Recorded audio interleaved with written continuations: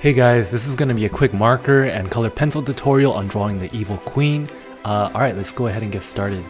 Alright, so this is kind of tricky because I'm combining two different reference images together. One is the Gal Gadot Snow White and one is a classic animated version. So to start off, I'm going to be using a Cool Gray 4 marker, and I'm going to use that to kind of do my rough sketch. Now, one thing about the marker that's really great is at first it starts off really dark, but then it gradually gets a little bit lighter. So I'm using the Cool Gray 4, but it's like if you want to use a Cool Gray 3 or Cool Gray 2, that's totally fine. Because I'm teaching a class, I want to make it a little bit darker so the students can see a little bit better. But yeah, I'm just kind of doing a rough sketch here, getting my proportions in. You'll notice that I just shortened the crown a little bit because it wasn't looking quite right. You know, I'm trying to make kind of like a hybrid of these two reference images. And yeah, at this point, I'm going to go ahead and start using my fine pen. I like using these Sharpie pens. I talk about them a lot. I think they're cheaper than the Stadler fine liner or Sakura ones, which are pretty expensive. So this is a normal office supply, you know, that I use for an art material.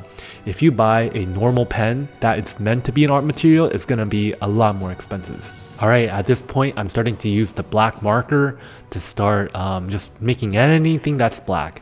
When I start with color, black first. It kind of sets the darkest dark, right? And then it really grounds everything. You guys feel that? So I start with the darkest colors. Next, I'll go ahead and get my purple, and then again, that's also one of my darkest colors. It helps really ground everything. I go from dark to light, alright? And went ahead and filled in the apple and the crown as well, just using markers, flat colors here.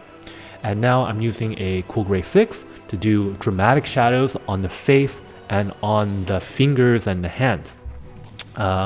This is gonna really be nice because I'm gonna use colored pencil later and just add a light skin tone on the face and everything. Okay, so I'm using the white colored pencil now, and I'm just adding highlights to everything here, highlights on all the clothing. This is one of my favorite parts.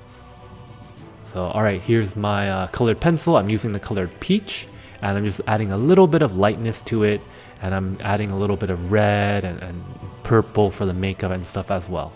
So now I'm just doing some shading with the colored pencils, making things a little bit darker, a little bit lighter. This part's pretty fun. I'm also going to add like a little bit of a green glow from underneath too. That's going to be pretty cool as well. And yeah, that kind of sums it up. I also added a little bit of border to bring out the white collar. And yeah, that's about it. I finish it off with a white gel pen. And thanks for watching, guys. Bye.